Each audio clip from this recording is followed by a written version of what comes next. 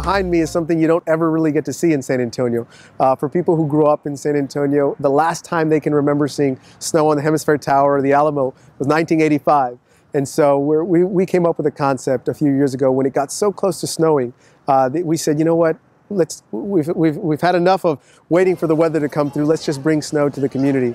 And so we said, if we do it, let's try to make sure that our young students can benefit. Because oftentimes, you know, kids and students who grow up here or in our communities don't ever have the chance to get to travel to a place where they might see snow. Growing up, there's a lot of things that you might miss out on. And I grew up on the south side of San Antonio, grew up in the South San School District, through and through, elementary, middle, and high. And you know, you think about sometimes your world is really a 2 or 3 or 5 mile radius around you.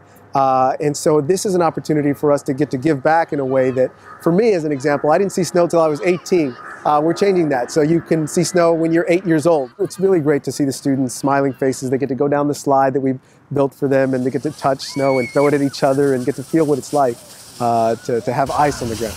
The tube was very wet, but it was very fun. I got scared. I thought it was really cool, and I haven't experienced anything like that. And I really enjoyed this, and I'm glad that we were able to have an opportunity like this. So I'll add this. The students are so great to work with because they've got so many questions. They've got such curiosity at this age. For them, I think it's an important teaching lesson, learning lesson for them to get to see snow and ask questions and feel things for the first time.